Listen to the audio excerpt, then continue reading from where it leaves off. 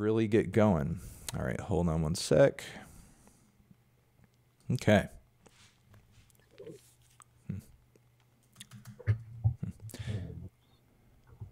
Hey, everyone. Anthony Fantano here, internet's busiest music nerd. Hope you are doing well. And you are here watching an exclusive interview on YouTube, our Fantano channel. Appreciate you coming through. We're streaming this live on Twitch at the moment. Shout out to the chat. Shout out to everybody here. Look, we've been doing these interviews on Twitch for a little under a year now. And over the course of that year, we've had some great guests, a few legends over the course of those interviews every week. And we're adding another one to that belt today. We have one of the most well-known, influential, and groundbreaking producers, composers in the hip-hop genre and beyond with us today. In for a lengthy conversation, we have Mr. Mike Dean.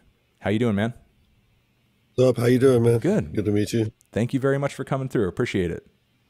I had to be on the needle drop, you know. I was wondering if you'd come through, you know, not just because of, you know, just like recent interactions, but we had beef a while back, like a while ago, like a few heated Twitter interactions. I guess so. Yeah. Whatever. It's all fun. You know? It's water under the bridge at this point. But exactly. I mean, but look, one of the things that I wanted to you know, begin with here is that we're just crossing over the threshold of a new decade. You know, there's no sign of you creatively stopping at this point. And a lot of the people who are in my audience who are aware of what you do, a lot of their framework for what is the Mike Dean sound, the Mike Dean style, is really based off of a handful of relatively recent records. But, you know, you've been doing your thing since the 80s professionally to some degree. And I wanted to, you know, retrospectively go back a little with you and try to at least like lay down a reminder, a groundwork, you know, some context for everybody to sort of understand what made you the producer and composer that you are today. So, you know, if you could, in sort of like a bit of a story time style, would you be able to take us back to Texas, 80s, rap a lot? You're a budding musician and you're just starting to break into the industry. You know, what were those early connections for you, and what were those talents you were bringing to the table that made you an asset to artists like Ghetto Boys and UGK as you were, you know, starting to get, you know, land production credits? I mean, in the 80s, I guess like 1983, I graduated high school, and I was like, let's see, to go all the way back, I was like hanging out with Mike Hampton and like Eddie Hazel from Parliament Funkadelic, you know, George Clinton's, all these side musicians. I used to jam with them like in parks in Houston and in projects, and you know, so I had that job offer when I graduated high school. They're like, yeah, Bernie Worrell's leaving the group to go produce the Talking Heads. You can come take his place. I had the choice to do that or else to go play with this new Spanish artist named Selena. You know, I'd met her father through a music store owner in Texas in a little small town where we lived at. Yeah. We're like in a Dow Chemical town called Angleton and Lake Jackson. You know, little shit towns in Texas. Not shit towns, but yeah. And I mean, I chose to go play with Selena because it was just, you know, a few $100 more a week, and I'd just gotten married, and you know, I wanted to go out and make some fucking money. And yeah, basically, I did that for, you know, a few years. Played in all different kinds of Tejano bands. You know, like I played with La Mafia. You know, produced them some. A Grupo Maz, I played with them on the road for like a year and a half, which was cool because when I quit Selena's band, her dad was like, "You'll never work in the Spanish music," you know, and I was like, okay, you're going to open up for me when I go play for this other band. And they opened up for us for like years. He pissed me off. And I don't know, shit. Just kind of like, after that, I quit playing in bands because it's always like one person that fucks shit up, you know? It's always like, just takes one person to ruin a band, you know? So I started more wanting to promote Mike Dean as a name, and I got a job in an Italian restaurant playing the piano, you know, and played the piano at this Italian restaurant for like 2.5 years. You know, and while I did that, I worked on rap beats, and also you know, deep into car stereo, which got me into sound.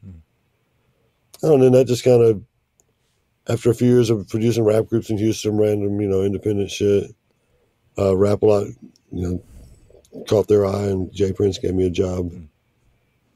Started working with Bushwick Bill, was my first project. It's a good shit test. If you can do a Bushwick Bill project, you can make it, And for that Bushwick Bill project, like, I mean, knowing his style, what was the challenge there for you to make it like as grimy and as raw as possible? Yeah, I mean, I was working with Beto One, the Mm. producer, and Gangster Nip was writing a lot of the lyrics. Gangster Nip and who else? Willie D Mm. wrote all of Bushwick's lyrics. So I was kind of like just starting out. I was engineering. Like my job was just to make shit sound muddy, as we called it. Hmm.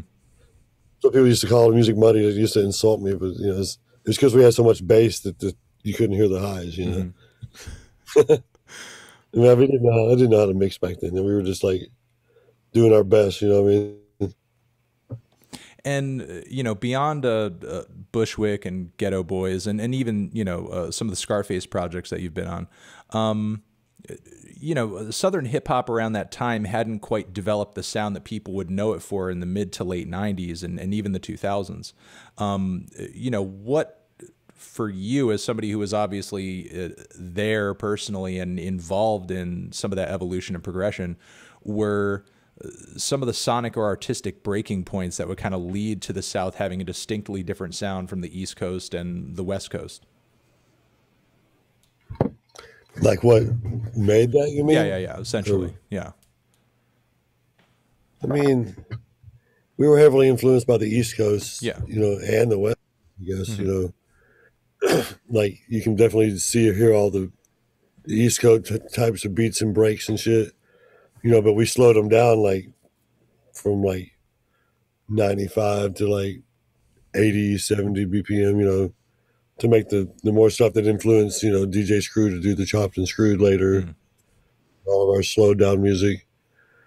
Plus, we were all a lot of us were on codeine and smoked a lot of weed. And you just wanted to just chill out. You didn't want to fucking make fucking you know like DOS effects music and like But anyway, in the West Coast influence, like Dr. Dre influenced us, like not really Dre, but more NWA, early Ice Cube, like we were all connected, through Jay Prince and Suge Knight and Dre. They all knew each other, Hmm. you know.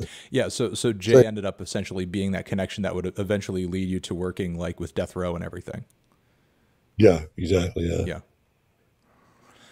yeah. I was never worked with Death Row, but with Dog Pound, I did a lot of Oh, stuff. got it, got it, got it. But you were connected to that scene closely enough to, from what I understand, get a hold of like some unreleased stuff as well. Yeah, that was with Daz Dillinger, Hmm. My Daz from the Dog Pound. We in like I guess 2000. Me and Daz got to be really close. We knew each other from back whenever the like Dog Pound or Snoop used to come do features with Scarface, and they'd all come around. Hmm. And we used to actually like they used to stay at I had a studio apartment in like West LA, and they used to all just like stay at my apartment. We'd all just crash on the couch and work on music for weeks. Hmm. Do tons of drugs, stay up for weeks. um, yeah, that's kind of the connection there. To the Got it. Dog Pound. And if you could also kind of go into moving on from there, the artistic transitions that you were beginning to make in the 2000s as the South continued to define itself sonically and artistically, and then also beyond that, you began to work with artists like Kanye West. Would you be able to go into a little bit of what exactly made that meeting happen initially? That was it was all through Scarface, really. I Hmm. mean, not through Scarface, but through his music. Hmm. Like I mixed the Guess Who's Back, and the other songs that Kanye produced on the Fix, Scarface the Fix album, and that caught Kanye's ear. He asked this guy, hip hop since 1978, hip hop and plain Pat, who I knew, from back, when Jay-Z used to come around, Scarface and shit. They made that connection, and Kanye was like, whoever did that song, I want him to mix my mixtape. And then they brought me. Kanye came to my house the first time in Texas. He flew down for a day.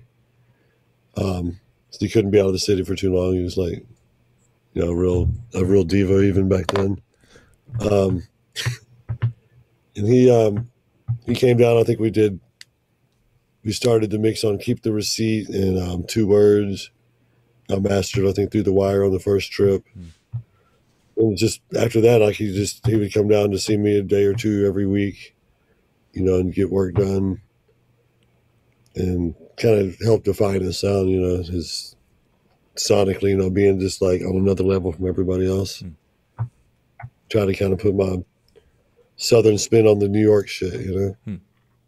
And, to sort of talk about the progression of that Southern sound, because it's really been sort of like a dominant force, especially over the past decade with, the rise and prominence of trap music and the infusion of that into almost everything from pop to electronic music. Do you feel like that sound, the spirit of it, is sort of like being represented accurately through a lot of these new embodiments that are out there? I think so. I'm not mad at it. It's like being copied is like the best flattery, like they say. Imitation is the best flattery. So as long as I don't appreciate them calling slowed and reverb. I think that's stupid as fuck. Fuck all those slowed and reverb people. It's shot good. Yeah. With some reverb. What's even more aggravating? Have you seen the 8D audio? Have you seen the 8D audio stuff on YouTube? I got into it a little bit whenever the whole slowed and reverb thing came up. I looked at it, but I just kind of forgot about it. What is it again? Oh, it's literally just like almost like the same mix of anything that you've already heard, but with a bunch of reverb thrown on it, and all they're doing is just panning it from left to right slowly. It's awful. It's the worst thing. It's the perfect way to ruin a song. Fucking moron. So, with the evolution of this style and in the way that it's changed today, and specifically talking about artists that you've worked with who are in that wave, like Travis and like Trippie Redd, while a lot of people still refer to it these days as trap music, I feel like it's taken on a significantly different tone than be it a Waka or a Jeezy or a T.I. or whoever you could reference from back in the day, because this new wave of it is so much more psychedelic, especially in the case of Travis. Would you be able to speak to, I guess, sort of those trippier, more, I guess, wavier elements of, the genre's kind of taken on as of late, and the artists who are kind of spearheading that you've worked with? I mean, Travis, the Migos, like Ray Strumman, like all those guys, they kind of define the trippy, the trippier version of trap music, I think you'd call it. It's a little slower than trap, maybe a little bit more synths, more wobbly sounds. The wobbling, where it sounds like a broken record on the the loops and shit. And then I try to take it to a whole nother level on my shit with the the crazy synth shit, and that's kind of been a plan of mine to over the years to every year I turn the synths up a little bit louder. To where people get used to them. Then I can start dropping my 420 and 422 albums and shit like that, get people where they, kind of accept the sound, like the end of the Scots or the end of Highest in the Room. That's basically what I do on my albums, Yeah. Same shit. Do you want to detour for a second and talk about those projects since you just kind of released them? Yeah. 420 was my first in quarantine album, I guess. It was just me and my girlfriend Louise. We were just in the house on lockdown. I think the first day that they did the they called it Safe at Home, from Governor out here. I just started doing live streams on Instagram and shit. After about 10 or 12 live streams, I was like, man, I got a lot of good music recorded. I should just, mix an hour and a half of this shit and put it out as an album. And it's basically how the 420 album came about. Same thing with the 422. I've been watching the NFT stuff, coming around since like December. I started getting more mainstream, more popular. Mm, And once I figured out what an NFT was, I knew I wanted to do one. mm, So I went on the search to find the perfect artist, and a friend of mine introduced me to Shepard Fairey, mm, and we hit it off well. We had the same kind of values. We're kind of the same mm, age. We And at the point that we agreed to do an NFT drop, with original music, that's when I decided I was going to do the 422 album. mm, So about a month before the album came out, mm, I made everything like a month after that, just live streams and shit. mm. We have our auction actually coming up on the 27th. It's going to be cool. Well, We're going to have like mhm, interior auction, DJ Blau, mhm, the auction, something similar to that with the same people. mhm. Well, those were, I guess the conditions that these projects, specifically 420, was created under. But I guess what led you to, I guess, sort of the creative concept of it, because obviously the project is so massive and lengthy. And given what people Yeah. know of kind of the music you've been involved in the past, I think a lot of fans wouldn't have necessarily expected like this progressive synth, like space ambient record, where it's just like, just walls of synthesizers. I mean, are there specific artists that you're a fan of that you kind of pull inspiration from when it comes to those kind of styles, or were you just like kind of vibing the whole thing out? Kind of just vibing the whole thing out. I mean, all the old synth legends, fucking Vangelis, like Yeah. Emerson, like um, just all of them. Chick Corea, Herbie Hancock, trying to pay homage to a little bit of to all of them. You see, I got fucking keyboards for days. You do. I'm always hustling for more. I mean, I got more than this in storage. I mean, in Texas, I got two storage rooms full of keyboards and old drum machines and shit. Well, of course. Well, I mean, But yeah, I mean, I kind of made them just to get out some creativity, of my own in the world, so people could see where I'm coming from, kind of, mm, and to like kind of bait for people to get me to start scoring movies. mm, you know, I mean, like, oh, you should score a movie. mhm. I wanted to ask you this, but I wrote this down. But now that you kind of like mention all the keyboards and everything, it makes me want to dive into it now. But over the course of, I guess, the evolution of music and specifically hip hop production over the years, you strike me as very much kind of a hardware sort of guy. But do you feel like anything's been sort of lost or enhanced over the process of, I guess, software becoming like more of a major factor in basically the production of everything? I mean, I'm still really deep in software too. Yeah, I just like tactical sense, being able to grab knobs and yeah, not have a mouse every time I want to do something. I mean, I'd say like when I work on an album, for artists, I would say, what do you think, guys? Like half of my shit is VSTs. Probably, like half the synths I do are probably, plugins, mm, just because I want to sit here in my chair and on this one keyboard and just go and fuck with the mouse and not have to get up. mm, You know, Sometimes I'll use this little keyboard over here, just to control all the shit through MIDI, where I don't have to get up. mm-hmm. And then I asked Sean to hey, hit the filter over there. You know? So there's help around just to get all the physical stuff, knobs turned, that sort of thing.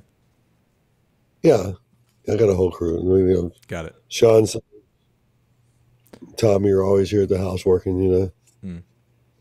I have a interesting question over here from chat. Amar Ali 17 wants to know, and maybe this is sort of just more of the school that you come from, but he wants to know, why don't you have a producer tag? And obviously you don't. I guess this would maybe be a space for you to sort of like talk about what you think about kind of the culture of producer tags, just sort of in general. We have a producer Oh, tag. okay. I just don't put it on everything. Oh, okay. Like, what songs have I put tags on? Like, fucking, doesn't Timmy Turner have a tag on it?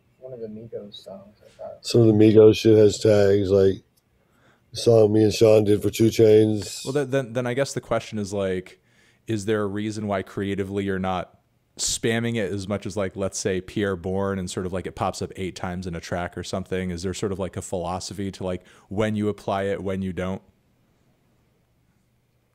I just feel like somebody's album isn't really a billboard for you. Mm. You know what I mean? But I mean, respect to whoever does tags. You know what I mean? Like, Metro Boomin tag really helped him become a household name. He's killing it. Mm. You can't really hate on tag. I remember like back in the day, we used to really hate like we were doing like UGK albums or working on Pimp C. They'd be like, "Man, Pimp C, be like, take those tags out. I ain't advertising for them." You know. Well, yeah, that does lead me to another question I wanted to ask though, because to your point, like you said, another person's track isn't necessarily a billboard for you, but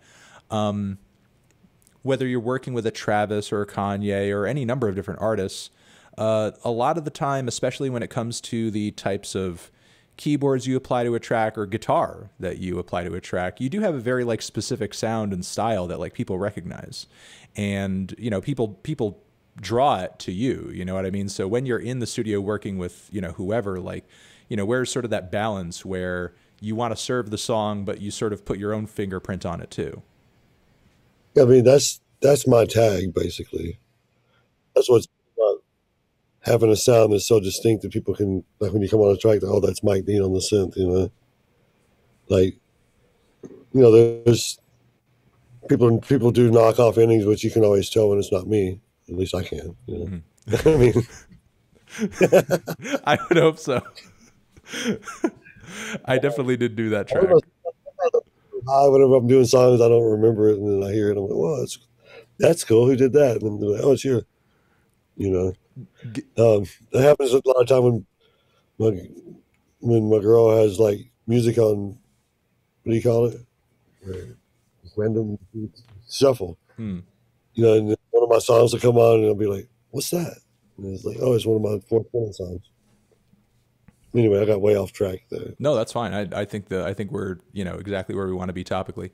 Going back to the Texas scene, being somebody who came out of that, what do you think about artists who are representing, I guess, kind of the new wave of the scene right now? Specifically people like Megan Thee Stallion. Do you feel like Texas is still like putting its best to foot forward artistically right now as far as hip hop goes? Man, I love Megan. Like, I mix all of her stuff now. Like, Yeah. I put a song out without like a feature, even without me mixing her voice. It's kind of cool.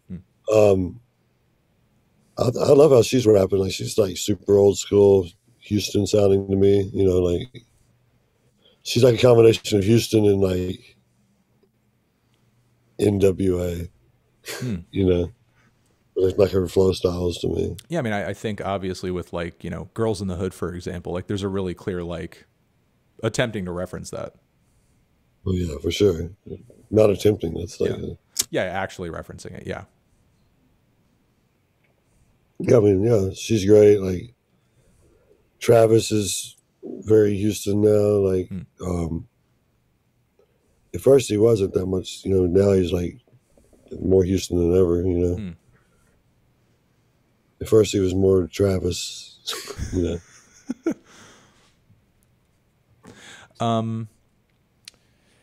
I also wanted to ask you about some of the other artists that you've been working with as of late, because one thing that I think you're known for, or you should be known for, is you're always working with new talent, and you always sort of seem to be scouting for somebody who's like about to break ground, or sort of like do something brand new.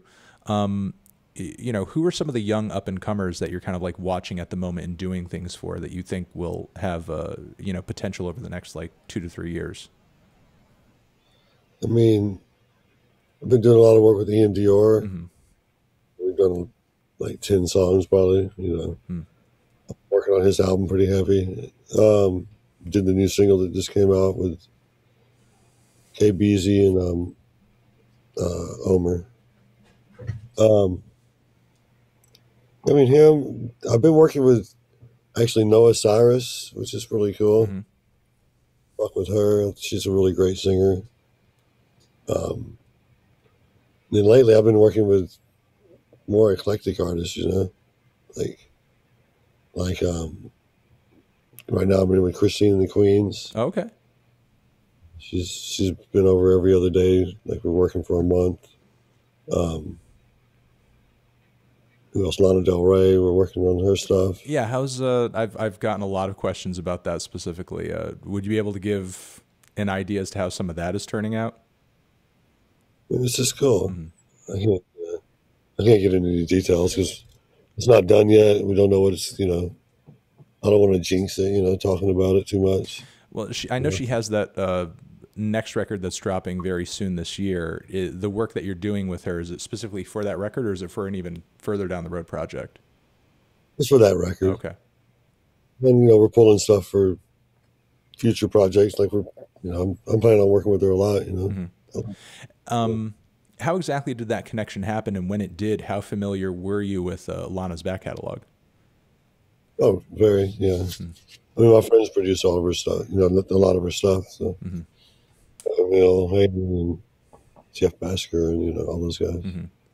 And I guess when approaching it, I mean, not to spoil too much, I guess, when approaching a project like hers, is it's sort of your goal to continue to deliver those aesthetics that fans are sort of familiar with, whether it be the piano, the strings, sort of like that almost like orchestral elegance, or are you bringing like synths to the table and everything and kind of changing it up a little bit instrumentally? Kind of a mesh of both, I Mm. think. You know, you got to stay true to the original, but you can definitely do your twist on it. Okay.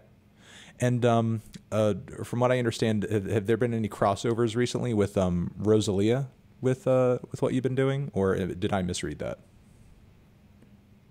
What do you mean Like, crossover? have you been working with her on music or working on her music at all? Last year a little bit. Yeah. Need to actually maybe call her and see what's going on. Okay. You know, I guess I wanted to sort of ask a bit of a full circle question, like considering how one of your first big breaks into the industry was with Selena and playing with that band, to sort of see an artist like Rosalia bring like that Latin music flavor almost to a new level of bring it to another resurgence or be a part of that resurgence. I mean, does that say anything to you about kind of like where things are musically for that genre, that style, or where things are culturally at the moment? but I think it's really good. I mean, I've got a couple of Latino artists I'm working with, Hmm. like Milkman. You heard of him? Mm-mm. He's producer. He's producer turning artist. He produced J Balvin and all those guys. Okay. Working on his stuff. Rosalia, I mean, she's really fucking good. Like a classically trained mariachi singer, and fucking really crazy. Hmm. I'm also getting some questions here from chat, and I have been getting questions all day about a lot of Kanye stuff. I think we can maybe dive into that for a minute. Specifically to get this out of the way, is Donda still coming out? Is that still a thing? Like we know there have been so many Kanye projects in the past that were kind of an idea, but then never really ended up kind of seeing the light of day. But considering that I you mean, had involvement with that project, is that still like on the table? Does that thing still have a pulse? this good ass job coming out. I mean, it's just gonna evolve into something else. You know what I Mm, mean? I don't know. I haven't seen him in a minute. So I don't know where his head's at. mm. If he's gonna keep making the Christian albums, or if he's gonna, go back to the old Kanye, or whatever. Well, considering that you sort of put it that way, um, as somebody who's worked on and off with him closely in a number of different capacities, uh, do you share, I guess, sort of like the confusion or concern about like where he seems to be kind of or what he seems to be going through right now artistically and personally? I mean, not to get too much into the personal stuff, but obviously a record like Jesus is King is like nothing else he's released in further into his back catalog, not only in terms of like the topic, but just like the form and flow of the record too. Like, is there kind of a chaos that I think is will pass at some point, or is this just kind of the new normal? I don't know. You don't know. I mean, it's up to him, and you know how the simulation moves it. As he says, it's like, I mean, Jesus is King was, a departure from Kanye's regular shit, but it's a really good album, It's still as good as, it wasn't recorded. It's not the best recorded album, like, but it's, I mix the shit out of it, we actually won a Grammy for it, which is interesting. Mm-hmm. So it shows that he's still connecting, somehow, even with his, left field music that he's doing. And I guess to get off this topic with a final question on it, is there anything that you want to like tear me a new asshole for, like in terms of anything that I've said in regards to those projects or any other project? You probably made Kanye stop making music when you gave him that fucking 6 for Dark Twisted Fantasy. But he kept making music though. He quit, man. We were all like, man, Anthony doesn't fuck with us. That's like, we're done. That's such a lie. I was totally irrelevant at that point. There was no way that review convinced anybody. I didn't even have like 20,000 subscribers at that point. I mean, yeah, I know. I didn't even know you did it. I didn't even know you did that rating until people kept tweeting me to ask him about the rating. So why did you give it a 6 out of 10? Tell me. There are just specific tracks I'm not crazy about. But I loved everything that you did on it. Okay, that's a good catch. Yeah. you just being the devil in a new dress. I mean, mm-hmm. in the middle, mm-hmm. like who can't love fucking RZA going fucking ridiculous? I guess we could hash it out over this. The track that really like gets in my craw. Yeah. If I had to pick out one track that really gets in my craw on the record, it's probably Hell of a Life. It's probably that track. Yeah, it's probably that track. That's all me and Kanye too. I know. I'm just not crazy about it. I just don't care for the groove on it. And is the Black Sabbath interpolation on there is that's purposeful, right? Of course. Yeah, I just thought that was like the auto tune on his voice on that one. I was not crazy about it. Afterthought, I mean, that was like the last thing we put in. We weren't even going to put a hook. Uh-huh. It was just and then back to the raps. Mm-hmm. But yeah, that's the one that's really like the speed bump for me on the record. But like again, everything else that you're doing on there, perfect. That's like the drunken hot girls of graduation, right? Okay, I guess you could say that. Dark Twisted. Not like hot girls, but people always hated on it. I love that. That you're self-aware about your stuff and the reception of it. But on the flip side of that, what do you feel like is a beat or a production that you've done over the years that is consistently overlooked and not appreciated enough?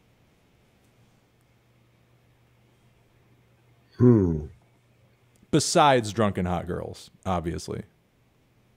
Maybe stuff on Yeezus, like I'm in it, like that's my favorite album, basically. I think. Mm-hmm. I mean, just because it was different, like so left field. People in chat know that it's not one of my favorite Kanye records, but I will say every year I feel like I hear more records that sound like that record. Do you feel like that's the case? Yeah, like we influenced a lot of shit, like between that and 808s and Heartbreaks, which I didn't do production on, but still those two records influenced like a lot of shit. I mean, you listen to artists from like Scandinavia and they had the drummers go boop, they had the little snare drums and shit, they're like toms up high, and it really did influence a lot to me. Yeah, I mean, there are even some, I think, like some production aesthetics on Billie Eilish's debut record that remind me of Yeezus. I mean, she's said as much, in sort of like playlisting tracks from that record that she enjoys. Yeah, her brother definitely like listened to that album a few times, like the distorted 808s and shit like that. Mm-hmm. Considering you've also worked with him in the past, is there any idea or sort of news as to like when there may be some new Frank Ocean as well, or is he just sort of like off the radar as well? I don't know. Like we were working on some stuff, after Astroworld came out, and then I mean, he takes his time and does what he, you know. And I think his brother passing away probably really affected his, you know, creativity. Sure.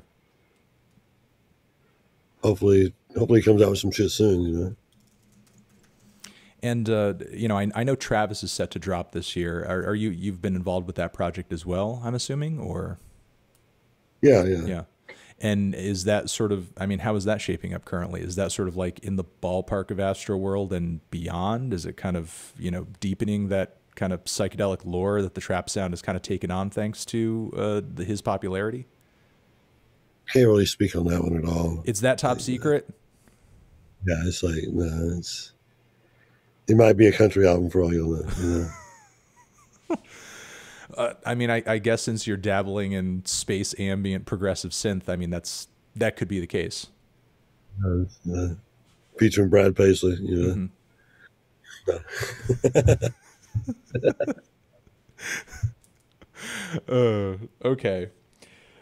Well, listen. Let me know what you sort of feel personally. What kind of keeps you motivated and sort of prolific at this point in your career, because you know a lot of people have sort of done it as long as you have, and you know some who are still around are kind of like I guess kind of stuck into a certain sound or style that they kind of forged way back in the day, but you've progressed to the point where even you're involving yourself in these emo trap records. You know, you're even talking about Ian Dior earlier.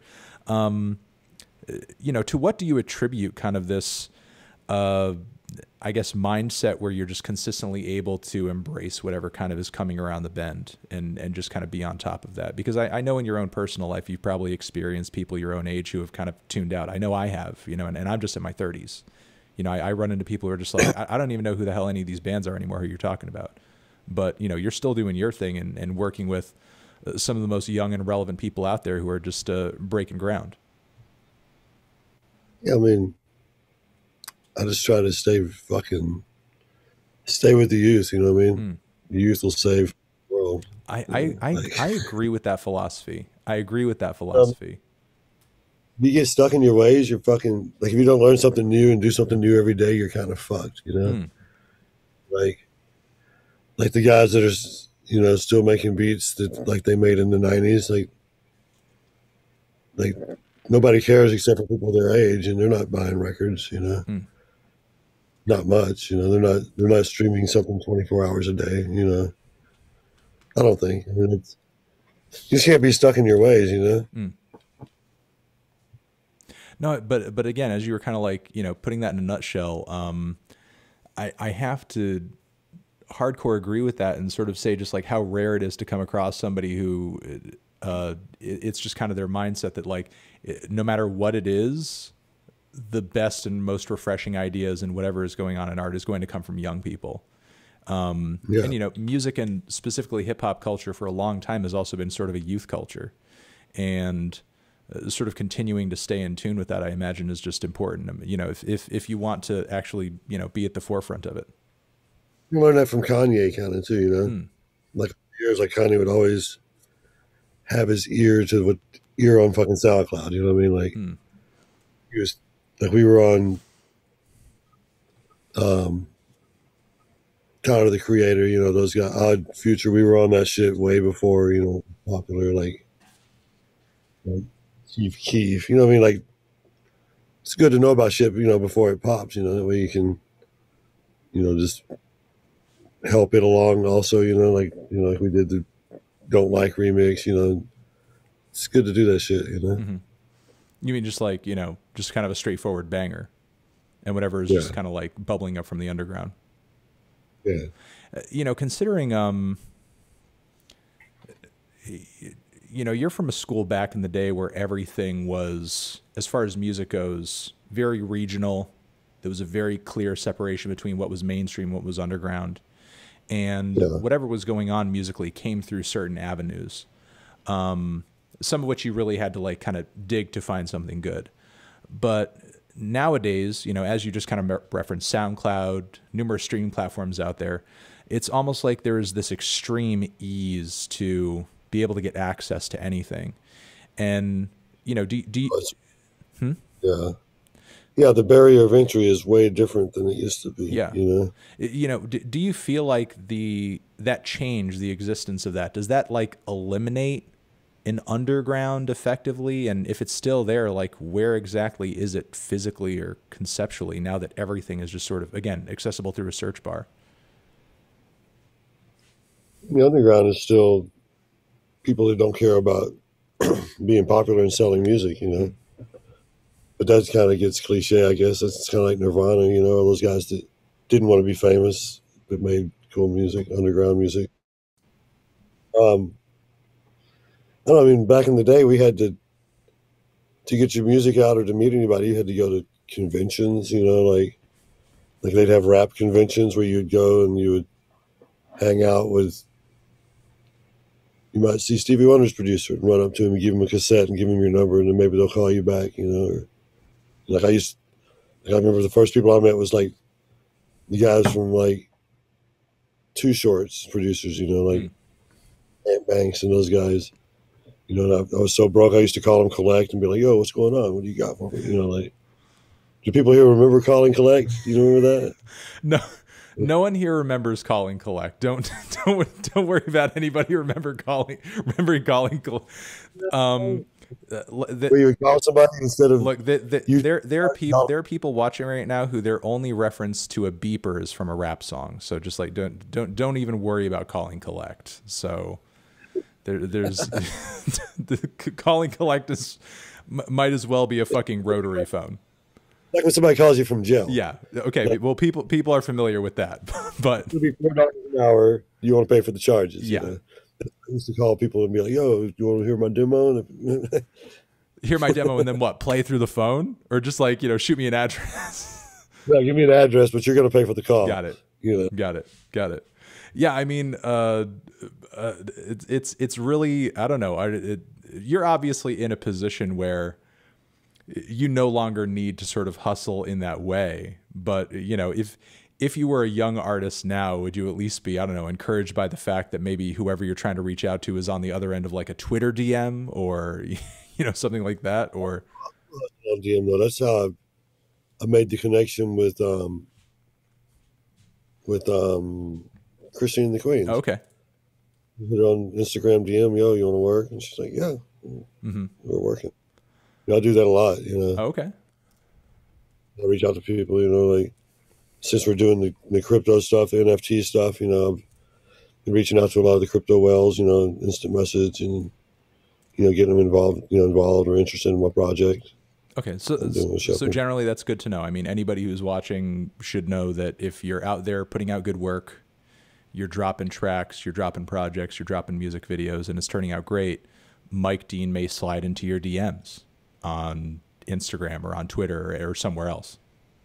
Never know. Listen, is there anything that I guess over the years that as a creator that you feel like has kind of changed for the better or the worse in terms of like the way the internet has kind of equalized the playing field in terms of like getting opinions out there, people being able to effectively throw in front of your face maybe for like the 500th time that they don't think Drunken Hot Girls is that good. The creation of people like me, is it terrible that essentially I'm able to kind of get online and anybody else's and just be able to be like, this new project, I don't think it's that great. Should we have essentially left it to the Rolling Stones of the world to kind of handle this thing? No, because it's more real when it's a bunch of different people doing it. You know what I mean? You can just average out what you hear, but if it's just one person writing for a magazine, of course they could be biased. They could be paid by a label to say something good. Hmm. You never know. But when it's like randoms on the internet, and not that you're a random, but you know what I mean. I'm as random as they get. When you were a random. You were just some dude saying your opinion. And people were interested enough to listen. Mm-hmm. Well, I'm glad that you're down for the democratization of all of that.